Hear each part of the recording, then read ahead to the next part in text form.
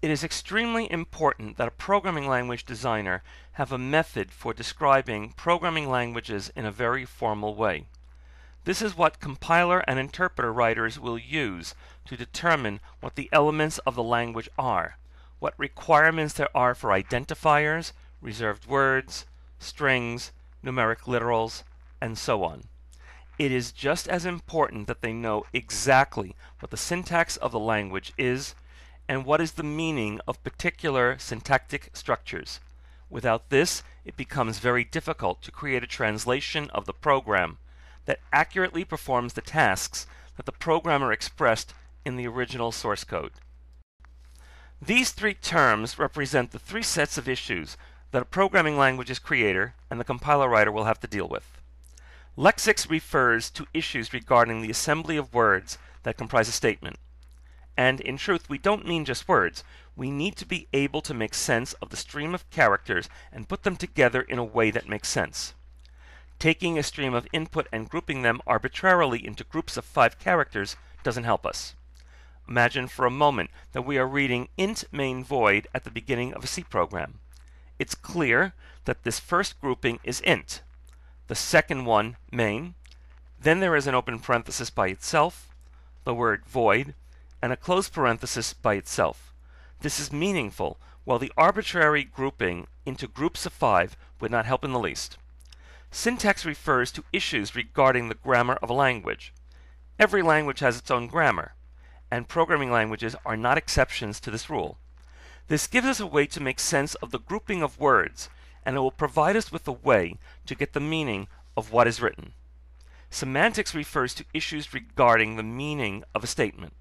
Syntax is about how we arrange words. Semantics is about the meaning of these groups of words. Making sense of the semantics can be much more difficult than lexical and syntactic issues, as we will see. In the early days of programming language development, specifying the syntax of a language was considered enough. We know now that this is not the case. We need to know how its words are put together, as well as the meaning of the grammatical constructs in our programs. It became apparent that a formal way of specifying a grammar was necessary. Noam Chomsky and John Backus worked on this independent of each other. Chomsky recognized that there is a hierarchy of 4 different types of languages. Backus came up with a formal notation for specifying syntax. Peter Naur made small changes in it, and we still use this notation. It's called Backus-Naur Form, or for short, BNF. Syntax is the arrangement of words as elements in a sentence to show their relationship. Syntax is important. It tells us the role that each word plays in a sentence. Let's look at the sentence, "The quick brown fox jumped over the lazy dogs." We have a subject, a verb phrase, and an object. Because we are familiar with English language grammar, we know that the fox is performing the action, that the action is jumping, and the dogs are the ones being jumped over. In the example on this slide, we know that we must perform multiplication before we perform the addition, and we need to encode it in our syntax. Semantics is all about what the symbols mean. It is as important as the syntax in guaranteeing that we translate the program correctly and unambiguously. In making sense of language, ambiguity is never a good thing. As we make sense of the character strings that we assemble from a steady stream of characters, what we produce is a string called a lexeme. This is the actual character string as we put it together. We relate it to something called a token. A token is a representation of the grammatical component that this string represents in the language. Tokens fall into several categories. Reserved words usually, but by no means always, have a one-to-one relationship with the string to which they correspond. So the lexemes if, then, else, for, and while will each have a token that corresponds to that particular lexeme. When we are writing them or speaking of them, we will usually represent them as if, then, else, and so on. We usually represent the tokens as enumerations. We will see this a little later. Literals typically share a single token called literal, because all literals will appear in the same place in the syntax of a language. Yes, they can have different types, but that is a semantic issue, not a syntactic issue. There are also special symbols, such as the less than or equal sign, or a plus sign. These may have their own token, or they may share one with similar symbols that can appear in the same place. Plus and minus may commonly share a token because they can be used in the same place in a statement, and they share the same level of precedence in an expression. And lastly, identifiers will usually all share the same token, identifier.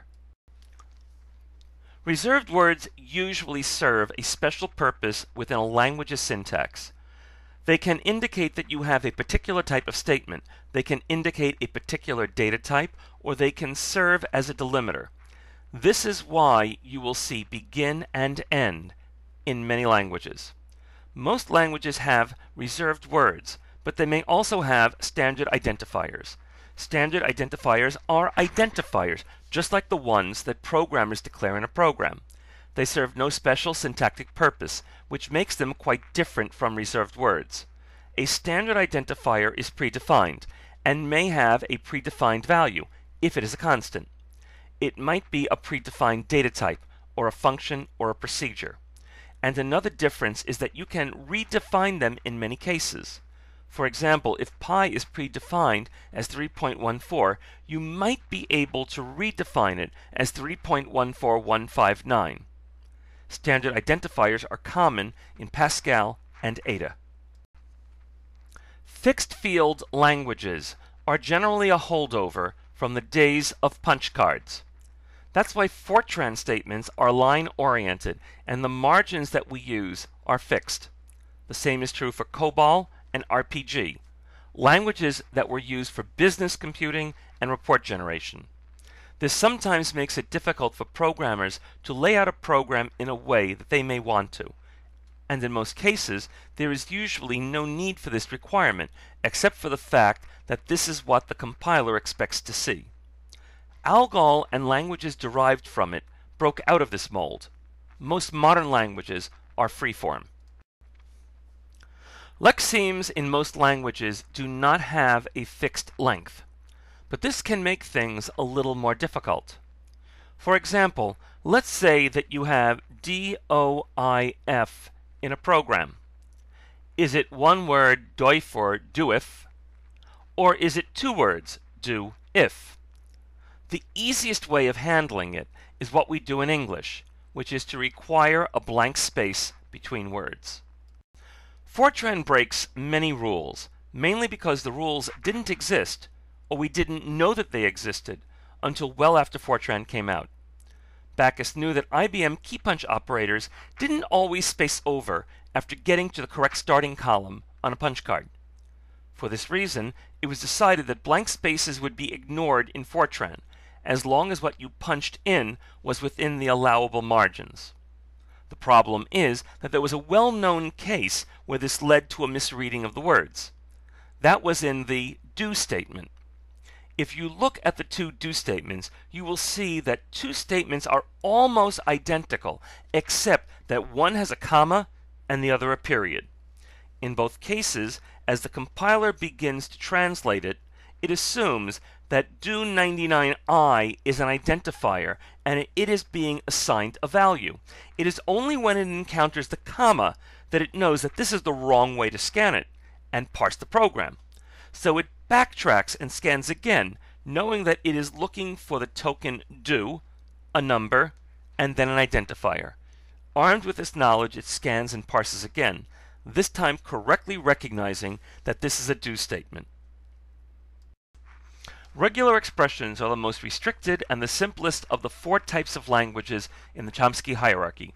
It gives us three ways of combining regular expressions: concatenation, where we have two expressions in sequence; repetition, where we have an expression repeating an indefinite number of times, or however many times we need to repeat it; and selection, where we will use one expression or the other.